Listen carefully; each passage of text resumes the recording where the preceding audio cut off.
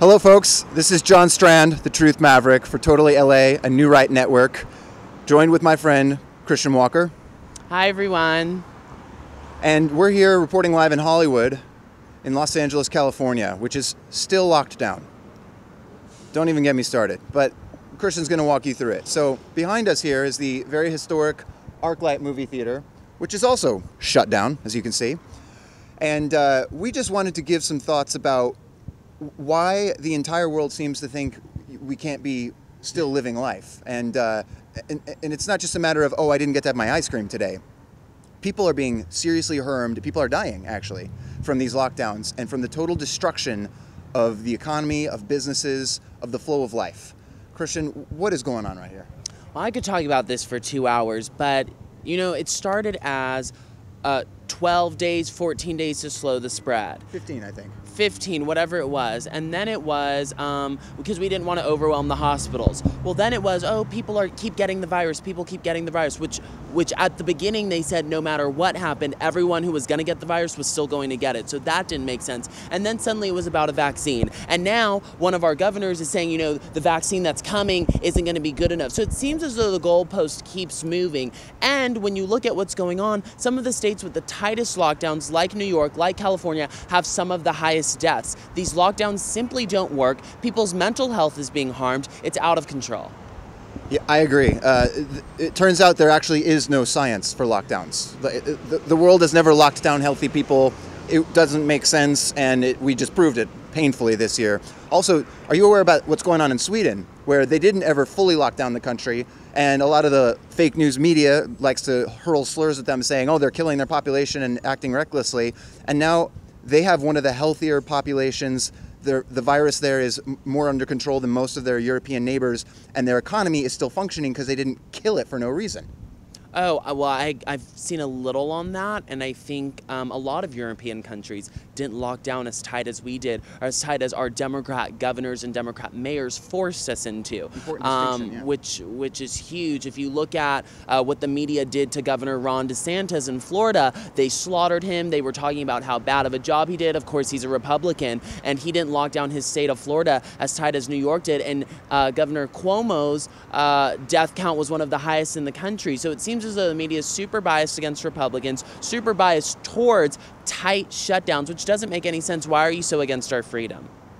And super biased against science. I mean, these guys talk about science like I don't even know what it's like. They don't even know what science actually is. They don't follow real numbers and facts. They just paint pictures of doom and gloom and it's science is whatever they want it to be. Pretty much, yeah. It's literally become an art form to them. Absolutely. It's nuts. So, Christian, you raise a really good point that there's a very important distinction we need to make in that America is a constitutional republic. So it is a federation of numerous states collected together. Each one of those states is autonomous. They have separate individual governments that run them, headed by a governor.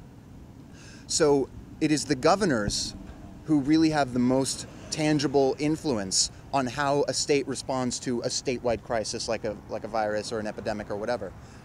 So talk to us about that difference, why in the media, in the fake news deluge of deception that we're getting drowned in constantly, it's Donald Trump didn't care about the virus, or he called it a hoax, or he didn't want to take aggressive action to fight against it and keep people safe, all of which is just utter nonsense. It's lies.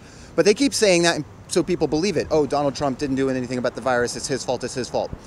Talk to us about, as you were mentioning, the differences in states between governors and why it comes down to other people, not just Trump. Everything's Trump's fault. Well, at the very beginning of this whole virus thing, Donald Trump tried to stop the flow of travel from Asia, and all of the Democrat Party called him a xenophobe. And now suddenly they're saying he didn't act quick enough. Yeah. And then you look at certain states, of course, Democrat states, with like New York with Governor Andrew Cuomo, and he was actually sticking in COVID patients into nursing homes. We know that COVID affects elderly patients more than it affects anyone else. At least the death toll with elderly is higher than with anyone else.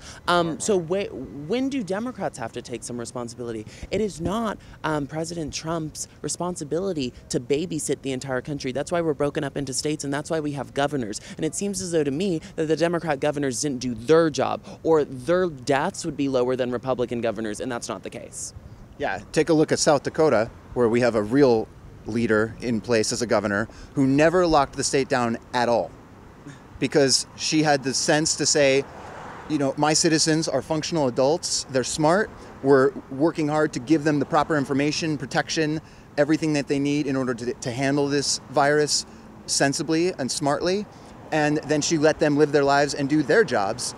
And South Dakota's economy is handling this lockdown much better because the governor didn't lock South Dakota down. And their virus numbers, the virus numbers are, talk to us about the virus numbers. They're so all over the place. There's so much falsity and disinformation and just straight up lies being thrown out into that picture. Well, if you notice, at first the numbers were all about deaths, which is one thing, and now suddenly it's turned to just people getting the virus. I don't really care if you get the virus. I care if you're dying, and now our death numbers are going down. So, yeah, and from the beginning they said everybody was going to get the virus who's going to get it. So how are we just supposed to stay inside until the virus magically goes away? Doesn't make sense. A lot of things aren't making sense. And behind us, you can see the result of that. The state and the city of Los Angeles particularly is still strangled with lockdowns that have no place in science, no place in the reality that we're seeing today. And we need to get it turned around. We need to get this state opened up. We need to get this country back to its foundations of freedom, liberty, responsibility, opportunity, and we will soar and become great again. And that's why I wear this hat, y'all. So thanks so much, Christian. We appreciate your input and your wisdom. Fighting for freedom out here, you guys. This is Christian Walker. Where can we find you online? You can find me on Instagram, Twitter, TikTok at Christian Walker. Ian Walker is the #1. I have a YouTube channel, Christian Walker, and I also have a blog, thechristianwalker.com. Amazing. And I'm John Strand. You can find me under #TruthMaverick across all social media platforms. Reporting live in Hollywood for Totally LA and New Right Network. Don't give up the fight. God bless America, and vote.